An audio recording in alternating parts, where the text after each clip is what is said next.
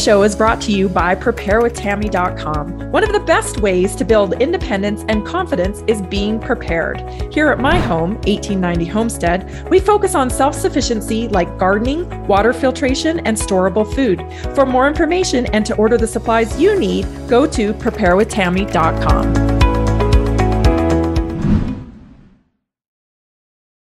We are here to help people feel good so they can do what they love for longer. So let's get started with today's Health Watch. Today, we're talking about GMOs. Now, I think everybody has heard of GMOs, genetically modified organisms. Over the last decade or so, 2 decades probably, they've become more and more prevalent, seeing in the grocery store. They have labels now to identify them. Of course, that's been for years now. But what are GMOs? Well, I've been doing some studying on GMOs so I could totally grasp the concept of their impact on our food supply. So let's take a look at this article from the FDA, actually. It's straight off their website. This is the science and history of GMOs and other food modification processes. I just love these government agencies, how they always have to kind of, they're always telling you why you should accept something. They're always telling you why you should,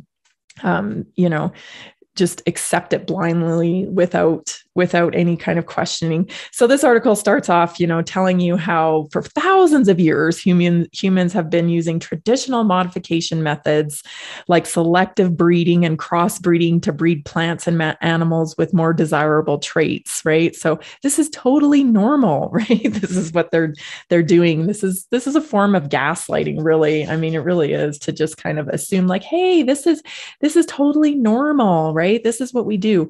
Well, not really. I mean, this is completely different than the natural process of modifying food. This is something that's done in the lab, right? So they line it out pretty good here, and they tell you exactly what they do. So how are GMOs made? So they identify a genetic information or a gene that gives an organism, plant, animal, or microorganism a desired trait. Next, they copy that information from the organism that has that trait. And then the next step is they insert that new information into the DNA of another organism. Okay. And then they grow a new organism. So it's kind of like this 4-step process, right? Genetically modified organism has become the common term consumers and popular media use to describe foods that have been created through genetic engineering. Genetic engineering is this process, this 4-step process. So they basically identify a trait that they like maybe a plant is more drought resistant, and they identify that gene, and then they copy it and they use it in another organism. So that's what it is. They often do it, because they say that they don't want to have to use herbicides or they want to create crops that are insect proof, so that they can grow, more abundant and quicker. But does that come at a cost? And something I was listening to over the weekend, I was listening to a scientist talk about pharmaceuticals and the pharmaceutical industry. And I thought that this was really profound and simple, the way he put it. I really liked it. He said that these companies are often not asking the right question when it comes to our health. So a pharmaceutical company doesn't ask the question, how do we cure heart disease? They ask the question of, how will this medication affect symptomology in people, and how can we make money off of it, right? So they're constantly trying to prove a hypothesis that will benefit the company because it's a business. They don't ask questions specifically to how do we cure heart disease? Because if they did, they'd be coming up with solutions that lead to lifestyle and diet and making healthier foods, because we know that this is the way to, eliminate heart disease. We already know that 90+% of chronic disease and illness, such as heart disease, are caused by lifestyle. So they're not asking the right questions. And we expect them to come up with solutions, but they're not even asking the right question. So that's to keep in mind when we're looking at GMOs as well. They're looking at how they can perfect the food supply, how they can genetically modify something and then patent it so that they can become the stakeholder of that patent. They're not asking, how we make better, cleaner, more sustainable foods. That's not the question. That's not the hypothesis they're trying to answer. They're trying to get a completely different answer, and we should keep that in mind. Reading this book called The Disease Delusion. It's by Jeffrey Bland, and he talks a little bit about GMOs here near the end of the book, which I found really interesting. So he talks about how GMOs are very controversial still, especially because one of the world's population derives a lot of its calories from the crops of rice.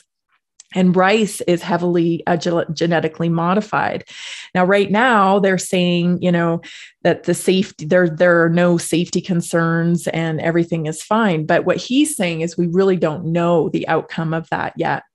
And there's one interesting thing that point he brought up, which I find very interesting, is the fact of this food-related allergies. So if they are splicing, and making genetically modified foods, or what I like to call kind of frankenfoods, how do we know how this is affecting allergies in our country within our population? Because we've seen a huge spike in allergies, particularly with kids, and it would make sense. If you're splicing something, and he uses this example of the Brazil nut, a GMO potato is one into which the gene of a Brazil nut has been inserted. The same has been done to soybeans. In both cases, inserts of the Brazil nut gene increases the essential sulfur amino acid level in the plant protein. And allergy testing of the GMO potato and the GMO soy confirmed that each is able to trigger Brazil nut allergy. So you're eating a potato, you have no idea that it's genetically modified with a gene from the Brazil nut. Could that trigger food insensitivities? And could it trigger full-blown allergies? These are things that need to be studied long-term. Not to mention, just the thought of messing with nature in this fashion creeps me out, right? We just couldn't possibly understand the complexity of how our bodies interpret food messages when we eat them. It's so complex that we can't just kind of throw that to the wind and be like, oh, it'll be fine. We need to understand it better. Unfortunately, some platforms censor the information in this show. Watch the rest of this episode by going to naturallyinspireddaily.com. Find amazing interviews with people like David Icke, Max Egan, frontline doctors, and more at naturallyinspiredpodcast.com. Connect with me directly at tammycuthbertgarcia.com. Support our amazing team. Help us defeat censorship and become a subscriber for only $5 a month at livenaturallyinspired.com. Find me on all social media platforms at connectwithtammy.com.